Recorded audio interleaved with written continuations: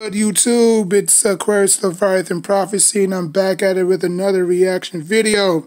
This time, I'm going to be reacting to what happened to the cast members of the famously TV show Malcolm in the Middle. For the ones who don't know, Malcolm in the Middle was my favorite TV show around the year 2000s, around the 2000s. Every weekend, or every weekdays, I would watch it Monday, Tuesday, Wednesday, Thursday, Friday, you know what I'm saying? Because I just wanted to figure out what Malcolm was going to do next, or what his family was going to do next. Yeah. So, yeah, like, comment, subscribe. Until next night, like, comment, subscribe. If you have any favorite cast members of Malcolm in the Middle that you liked, whether it was Reese, Malcolm, Lois, Hal, you know what I'm saying? Let me know in the comment section down below. And Reese, the guy who played Reese, Malcolm's cousin, I believe, because it's been a long time since I watched this TV show. He's actually the brother of the guy who played That So 70 Show with the glasses. I forgot his name, but that's actually his brother, which obviously I had to Google it to find out. It's like, really? Because they both look alike, you know what I'm saying? So, but without further ado, let's get into this. Was Malcolm in the Middle a career killer for most of its actors? Who would love to do a reboot of the show? And why doesn't Frankie Muniz remember playing Malcolm? Hi, I'm Dylan, and you're watching OSSA.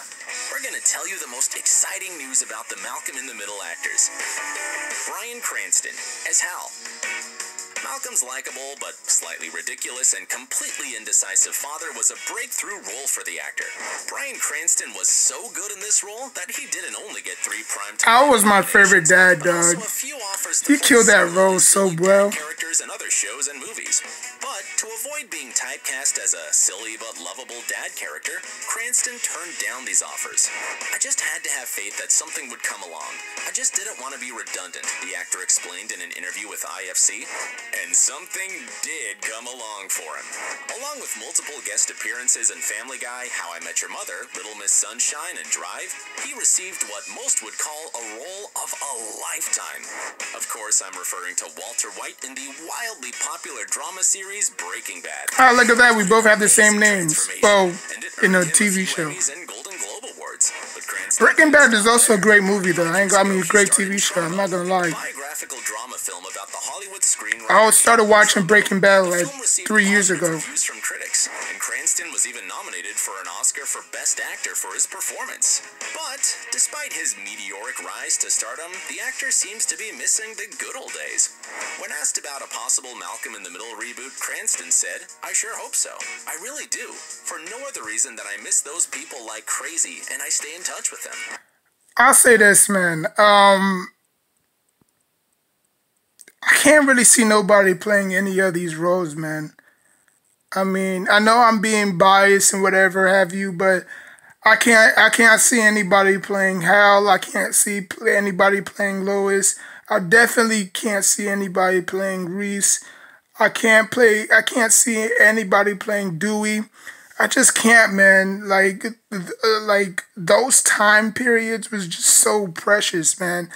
Like, for you to just whoop up a TV show called Malcolm in the Middle, what you gonna call it? You're gonna need a title, you know what I'm saying? So, I mean, like I said, man, that TV show should never be touched. I think you should put Malcolm in the Middle up there with Everybody Loves Raymond, Bernie Mac, The Bernie Mac Show, Kings and Queens, 30 Rock from the Sun, Spin City. You know what I'm saying? Like, you should put those in the elites of the elites, I'm not saying the elites, but I'm just saying that you should put them on the category in those order, in that order. So now if they can do it like a reunion, like a Malcolm in the like a Malcolm in the Middle movie reunion, then I'm all for it. You know what I'm saying? Just like how they did American Pie 2, American Pie Band Camp, and then obviously they did their reunion, obviously when everybody got together. But obviously movie and TV show are two different things. But you know, I'll be all for it if they did the reunion.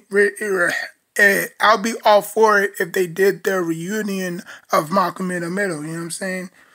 But Would you a like to see a reboot, reboot no. of this popular show? Share in the comments. Nope.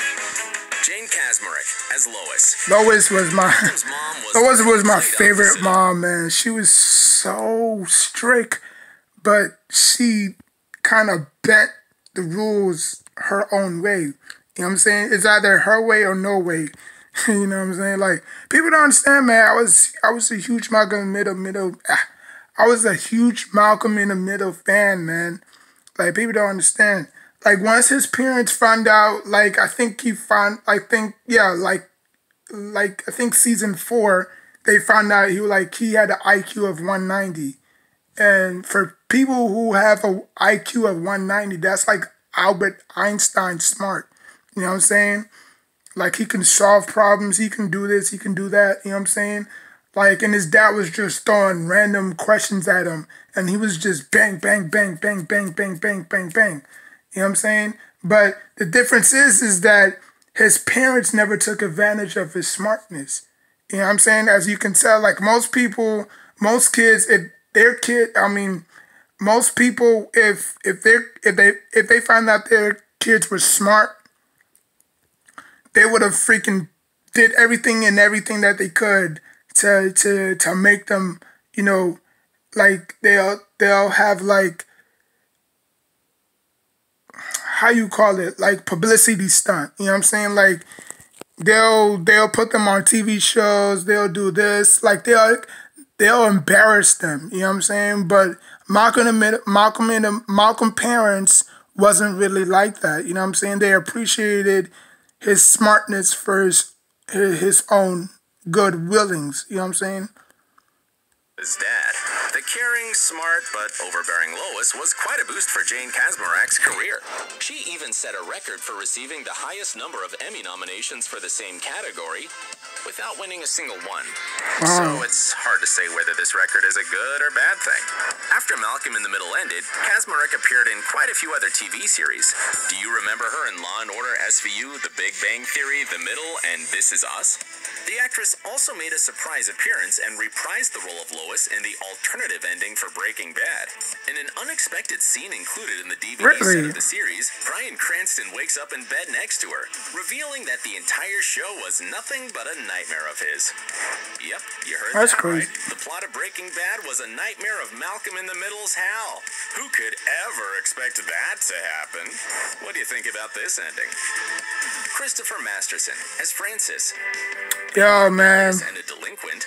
Francis was a true Gemini. Should I say Gemini? I know he's not a Gemini in real life, but I'm just saying, like Francis was just one of those fun, reckless type of, you know, family member, you know what I'm saying, that didn't like his parents to default as default, you know what I'm saying? But yeah. The eldest son of the Wilkerson family loved frustrating his mother and always clashed with her. In real life, Christopher Masterson also comes from a big family, and many of his siblings are into acting as well. For example, his brother Danny played in That 70s Show. His other brother George... No, for real? Wow, I did not know that. They relate. Wow. I'm just not... I would never expected that. Wow, that's pretty good. Jordan is known for his role as Mark in The 40-Year-Old Virgin, and his sister Alana is famous for playing Tara in The Walking Dead. That's quite a family, huh? Damn. But let's get back to Christopher. Reportedly, he was considered for the role of Will Turner in Pirates of the Caribbean, but then Orlando Bloom stepped in and turned out to be a perfect fit. After Malcolm in the Middle ended, Masterson appeared in a few TV shows, including White Collar, Men at Work, and Haven. You can also see him in a few short films. But these days, he isn't much into acting and is more into music. Fans can spot him in the Los Angeles-based nightclub where he performs under the name DJ Chris Kennedy. That's In nice. his personal life, Chris also seems to be doing fine because last year he married his girlfriend of 4 years. Congrats. Wow. Justin Burfield as Reese. Reese. A The guy troublemaker, who kisses brothers at home and protects them at brother. school? Yeah, that sums up Reese, Malcolm's other older brother. If Eric Cartman was a real Had no brother, idea that he would have been Justin Reese for Burfield real. played Malcolm's older brother. He's actually younger than Frankie Muniz in real life. To this Wow. day, the role of Reese remains the most notable in Burfield's Yeah, filmography. true. After Malcolm in the Middle, he mostly resigned from acting. His only Wow. other credit was a guest appearance in one episode of Sons of Tucson. Instead of taking on new roles, Burfield went behind the scenes and devoted his time to producing movies. Wow, really? Produced, a subset of So he actually went behind the involved in scenes film and instead of television just. development, packaging, and That's pretty production. smart. Burfield works as a chief creative officer there. According to his Twitter and Instagram, That's pretty when smart. he's not working, the former actor seems to enjoy traveling and fishing. Why would you blow yourself out by, Malcolm's musically gifted but often overlooked brother was the youngest child in the family until a new child came along in the 5th season of the show. Now in his Yeah. 20s, Eric Sullivan seems to have completely disappeared from the limelight. Like his other Really? brothers from the show, he doesn't act anywhere these days. Ever since Malcolm in the Wow. Middle released its final episode, he only appeared in Joel Schumacher's teen drama 12, where he starred alongside 50 Cent, Chase Crawford, and Emma Roberts. For the last 10 years, Sullivan has had no film or TV credits. What's more, his social media footprint is remarkably low, especially for a millennial. But there are still a few facts that we managed to dig up for you Dewey fans. First of all, don't let his big-eared, childish appearance fool you. Sullivan has a black belt in Taekwondo. Didn't know that. Just like his character from the show, Eric has musical talent. He plays the piano and saxophone. I think I kind of knew that because there was an episode where he was with the grandma and they was doing the piano Do you hope to together. see this They was doing the talented actor in a duet. major role again one day, or do you think it was a good idea for him to get off the radar? Share in the comments. I think it was a good idea. As Malcolm. And the star of the Let's show. talk about the main character of the show. After playing an extremely intelligent but slightly self-absorbed boy, Frankie Muniz became one of Hollywood's most bankable teens. It seems that after being skyrocketed to fame, he should have remained in the spotlight for a long time and turned into a successful adult actor. But that didn't happen. Muniz made guest appearances in a few TV shows and had a titular I'm not gonna role in pause the it no comedy more. film Agent Cody Banks, about a James Bond-like teenage spy who has to save the world as well as I seen that one. Cody Banks was one of the final main roles of the actor, who later put his career on hold to become a professional race car driver. But in That's 2012, good. things changed drastically for the young actor. Muniz suffered 2 mini-strokes a year apart from each Damn. other that resulted in significant memory loss. Wow. She turned out to be so bad that he doesn't even remember playing Malcolm. I've gotten Really? to really do anything I've wanted to do, but the truth is, I don't remember much of that. It almost feels like it wasn't me, the actor shared. Damn. But we should give credit to Hey Frankie. man, shout out to This Frankie terrible event Muniz, in his man. life, he keeps Memory on loss is a with very his tough longtime thing to deal girlfriend with, and now man. wife, Paige When you're Price. dealing with These days, dealing the with two of them strokes. run their own olive oil company, and Muniz says that this experience is Wow. really rewarding.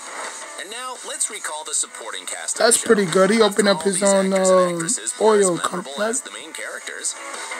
Craig Lamar Trailer. As Oh Steve yeah, the playing wheelchair Malcolm's boy. intelligent but asthmatic and He had well asthma friend, too. Trailer didn't act much. He appeared only in a few minor roles in films, including This Bitter Earth and Get a Clue. Next year, Craig is also going to appear in a western for Given This Gun for Hire. Does this mean that he's returning to acting? We'll see. Anyway, these days, Trailer looks completely different. So even if you're a huge fan of Malcolm in the Middle and you happen to run into Craig Lamar Trailer in the street, you probably won't recognize him. He now has ear stretchers and quite a few tattoos on his body. The former child actor is now a tattoo artist, wire artist, and That's nice. spiritualist. Trailer creates various jewelry items that, according to a description on Deity Designs, which is his shop's Instagram page, heal the soul and tame the mind. He has quite a few pretty knickknacks there, so be sure to check him out. Hayden Panettiere as Jessica. She's no secret. Yeah, she was very annoying. I'll pause here though, but she was very annoying. I mean, obviously not her in real life, but her character. She was kind of like Tootie off of Fairy Godparents that was so obsessive with Malcolm. You know what I'm saying? But she was a manipulative kind of person, you know? Like, she'll get Reese to do her wrongdoings, and then Malcolm would always, you know, get the blame or get the fall when, you know, Lois comes home. Lived on their couch for a while when her dad was arrested. Even though she was quite a manipulative young lady, she was still a good friend to Malcolm. For Hayden Panettiere, this role that girl fine as hell though. I ain't gonna lie. She played in so many other TV shows and films. If there's any white female I'll smash, I'll probably smash her. You know, because I'm not really into white females that much. But, you know, I'm just saying hypothetically, you know. Superhero drama series Heroes, as well as in Nashville, The Forger, and Custody. Other than being a yeah, man, she did a big role first. Panettiere is also a singer, model, and activist who holds a PETA Compassion in Action Award for her efforts to stop the dolphin hunt in Japan. David Anthony Higgins. Craig. Here's another he was so obsessed with Lois though, but he kept it low key though. After Malcolm in the Middle. In the show, Craig was Lois's co-worker and was secretly in love with her. Yup. He had quite a few interesting stories. Every single episode, dog. Oh my god. Ever since Malcolm in the Middle ended, David Anthony Higgins continued playing minor and major parts, both on the big and small screens. We can see him in episodic roles. I'll leave my final message at the end of this video, though. American Horror Story, Murder House, and Californication.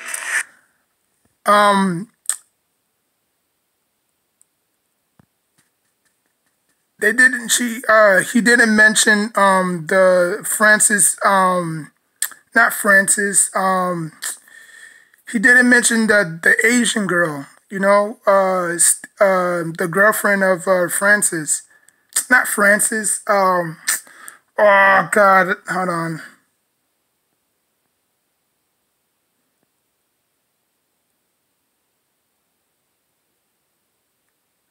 Being rebellious and a delinquent, the series, Bryan Cranston wakes up in bed next to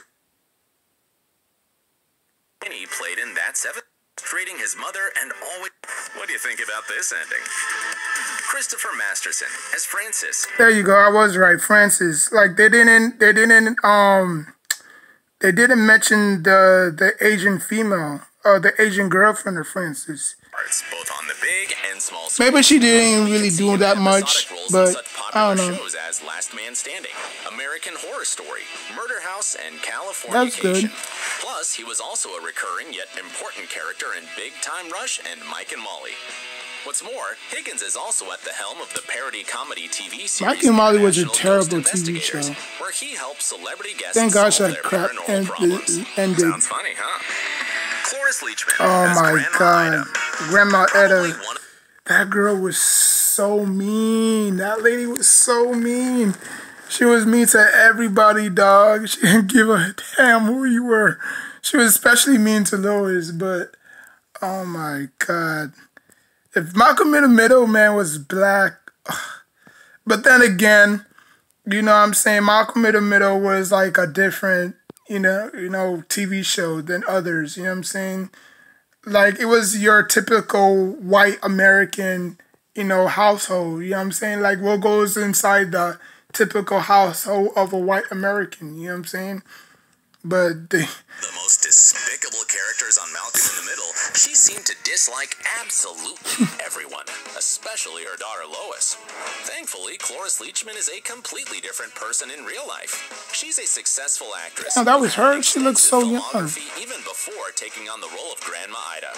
Overall, the actress has credits in 275 films and TV shows over her 275 70-year films? career. That's a lot. She even won an Oscar as Best Supporting Wow, Actress that was for her her? role in the She's so 1970s young. drama The Last Picture Show. After Malcolm in the Middle, she kept on playing in multiple TV shows and movies, and she even became the oldest contestant ever Wow. on Dancing with the That's Stars. cool. And even though the actress is already over 90 years old, she doesn't seem to be slowing down anytime soon. Wow. These days, Leachman seems to have gained even more fame due to playing Zoria Vetramaya in the Stars TV series American Gods. Way to go, Cloris! That's Aren't good. you inspired by people like her who remain active and creative no matter what? Whose After Malcolm story surprised you the most? Share in the comments. Don't forget to subscribe to our channel and stay awesome. Thanks for watching. Listen, man, you know, like I said, man, Malcolm in the Middle was my favorite TV show growing up, man.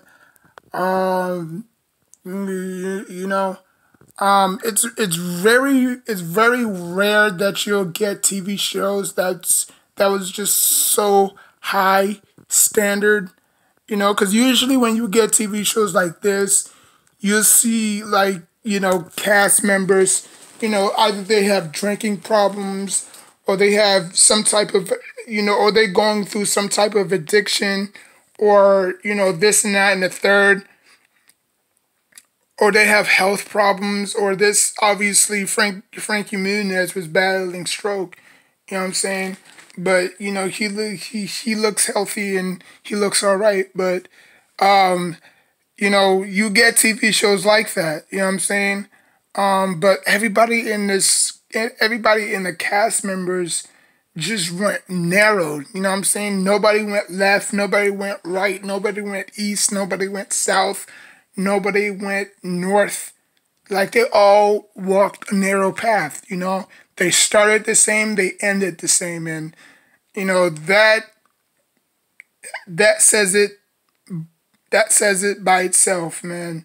Like, you can't write a perfect ending to Malcolm in the Middle.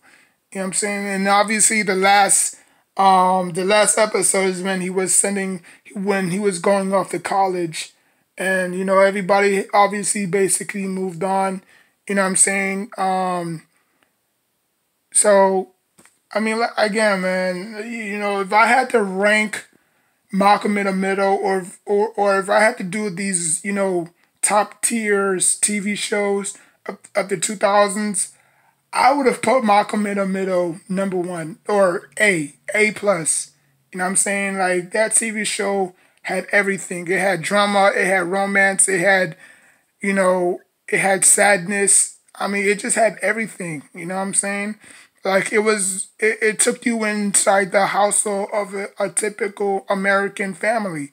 You know what I'm saying? What goes on inside a typical household family of America. You know what I'm saying? So, you know, this TV show will never be touched again. I hope not. I hope there isn't a reboot, because we don't even want a reboot. Now, like I said, I'm all for doing a reunion. You know what I'm saying? Like, everybody get together, you know what I'm saying? Like, 3 years or 2 months or 4 months away, they can, you know, start producing, you know what I'm saying? But just like how they did it for American Pie, you know what I'm saying? When they had the reunion for American Pie, they should have this same exact thing for, you know, Malcolm in the Middle reunion, the movie reunion, or when they had the reunion for, you know, Sex and the City, you know what I'm saying? So they had so many different TV shows that they, like the reunion of Family Matters, you know what I'm saying? Like, maybe they could put it into a whole movie, you know what I'm saying? Instead of a TV show, they can just, but again, you know, some of the cast members in that, you know, obviously passed it away. So, I mean, again, you know, same thing with Martin, you know what I'm saying? Like, should Martin do a movie, like a reunion movie or something like that? But I mean, I don't know. But to me, man, Malcolm in the Middle can never be touched. You know, great TV show. And it will always be my favorite TV show of all time in its generation. You know what I'm saying? So like, comment, subscribe, Until next time, take care of yourself and each other.